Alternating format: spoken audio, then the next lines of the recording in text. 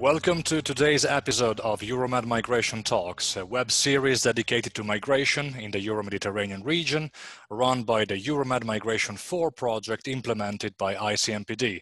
I'm your host, Marco Ricorda, and today I will be accompanied by Maria Pisani, Senior Lecturer at the University of Malta and the co-founder and director of the Integra Foundation. Maria, how are you today? I'm good. How are you? Not so bad. And I'd like to ask you a few questions about your work and your research.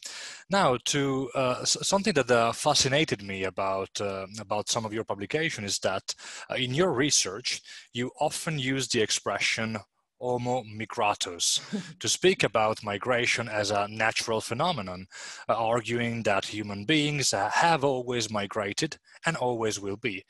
However, over the last few years, the public debate seems to focus mainly on the negative side of migration. Now, what are your thoughts on that?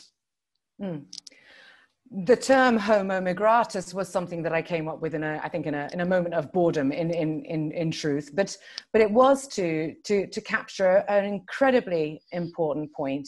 And that is that as long as human beings have walked on this earth, we have migrated.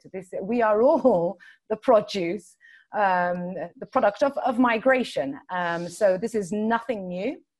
And I think it helps to frame the conversation around the hugely diverse ways people migrate. Also, I think I'd like to start by challenging the notion of problem as well. Perhaps we can speak about the challenges that arise as a result of migration, again, couched within a much broader context as well, rather than problems per se. Very good. And those on the move are arguably the key, as we say in Latin, dramatis persona in this so-called crisis. And yet, their voices are often absent in dominant representations of it. Now, what would be your advice to ensure the heterogeneity of their stories could have a place in the debate? What would you recommend? Okay, so Marco, you're focusing, I think, on a particular movement when you use the term crisis. I think you're referring perhaps to the Mediterranean region specifically. That's correct. Because obviously the issue of migration is much, much broader than that. But most of my work has focused on the Mediterranean region and the central Mediterranean route in particular. The question of crisis, though, is an interesting one. If you look at the loss of life, the avoidable loss of life in the Mediterranean, yes, I'd say there is a humanitarian crisis, but an avoidable one. At the end of the day, people cross the Mediterranean Sea because they have no safe or legal alternative. So I think it's important that we acknowledge this from the start off. In terms of voice and representation, as you rightly highlight, we can talk of mixed flows, but I think in real terms, different people migrate and different people are forced to move for different reasons. And to homogenize the experience and the people that are traveling on the boats would be a huge mistake. Ongoing research has demonstrated the diverse experiences, but also common experiences as well. In terms of representation and voice, this has always been a challenge for me personally as Maria. The risk in representing people and speaking on behalf of people who are crossing the Mediterranean, well, it comes with responsibilities. And I always feel when I speak, I have to be very careful not to recolonize voices. But the reality also is that when people are dealing with these issues on a day-to-day basis and experiencing, if they're on a boat, then they cannot speak on their behalf, which means that others with a huge sense of responsibility have to speak on their behalf. In our work in Malta, we have tried to engage the refugee population and other migrants in Malta so that they might become a part of that conversation or be at the front of that conversation as soon as they are ready, and we provide as much support in order to see this through. Obviously, in terms of having voice, it also if I was to use the words of Spivak, it is not just will I be heard, but not just who has the right to speak, but also who will be heard.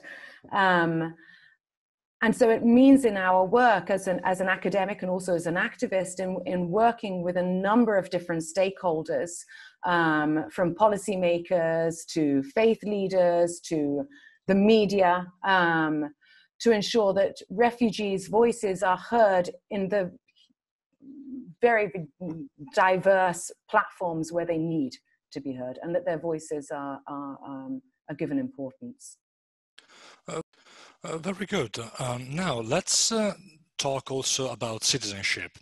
In your research, you often discuss the role of citizenship in the migration debate, speaking about citizenship as a state-sanctioned form of discrimination and evoking the place of the rights to rights in the discussion. Now, could you explain what you mean in using these terms? I come from a background in sociology of education, and when you're working in migration, this might seem an obvious thing, but given my background, I became very aware of two issues. First of all, that we celebrate democracy as if it's uncritically, I would say, and we almost assume that everyone has the right to rights. I mean, why wouldn't we? This is the narrative that we've learned from day one. And it's only when you're working with migrants, particularly refugees, asylum seekers, and undocumented migrants, that you begin to recognize not only the limitations of citizenship, but also the limitations of human rights, where ultimately human rights are trumped by, if you'll excuse the term, by citizenship rights.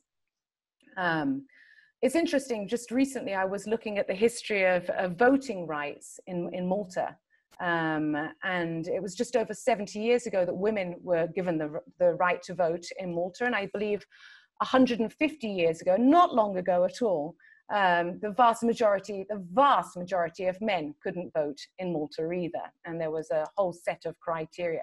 So we can look at the issue of citizenship first and foremost as, yes, exclusionary, because not everybody is able to participate in what is ultimately one of the most important decision-making processes in any given nation state, but also how the rights that we take for granted as citizens are denied to those people that are also denied citizenship. Now, I'm speaking from Malta, where it is incredibly difficult for some people to be able to get citizenship.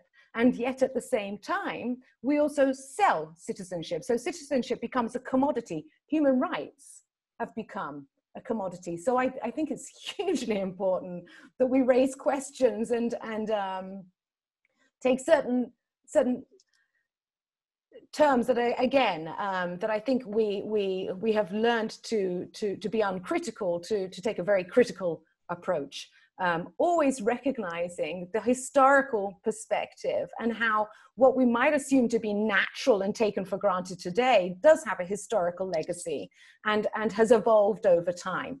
So even where we see resistance to giving migrants or some migrants voting rights, well, there was the same resistance to women having voting rights and the same resistance to men, historically, recent history, having voting rights too.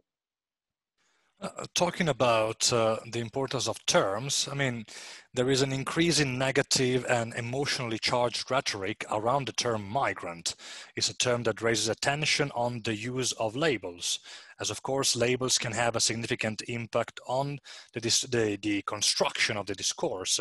Very often, let's say the mainstream public doesn't differentiate between migrant, asylum seeker, or refugee. Now, in your opinion, how important is the use of terminology in the migration debate? Well, language is obviously very important and evolving. as well, and different people use language in different ways. So again, we can look at how the term migrant has evolved historically. If I look at Malta, we were historically a country of emigration. The majority of Maltese people have family members living abroad. These were migrants. But when we use the term migrant in this sense, from a Maltese perspective, it's not deemed as problematic. We can use other terms such as expats that tend to be celebrated. And then the term immigrant. I differentiate in Malta between immigrant and migrant. And the term immigrant or immigrant has become synonymous with illegality, crime, the need to defend. And this is hugely problematic. I like to refer to securitization theories, and we can look at how language has been used in a very particular way to construct the notion of invasion, of threat, and of threat by the other. And we can also look at how this other is also couched within a historical racialized discourse that has become very dangerous, because language feeds into lived realities, and people die as a result. People are illegally detained as a result. People are living incredibly difficult lives as a result of the language that some people knowingly choose to use, because this isn't an accident. This is an intentional strategy, if you like. So terms such as illegal, threat, invasion, they create fear, they construct fear, and this breeds division and violence in many forms. Now, my last question for you today is it's about communication. So your involvement in the field provides you with an opportunity to keep the, let's say, the dialectic relationship between theory and practice alive.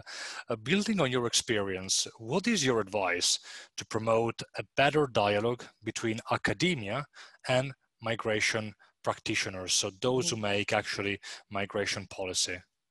Well, I mean, ultimately, research provides the evidence base. Academics can provide the evidence base, and research, especially when we again, if we look at the broader context and the language that is being used and the passions, if you like, it's visceral. The conversations around migration are visceral.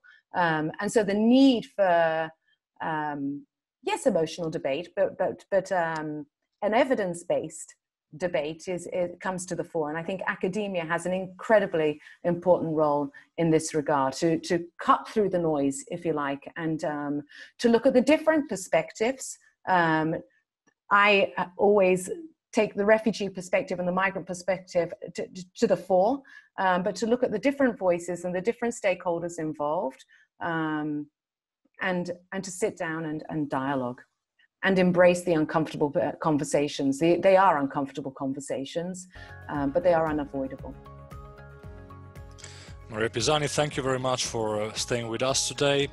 It was a real pleasure to talk to you about this very sensitive and modern topic, and we wish you all the best for the continuation of your work. Thank you for having me.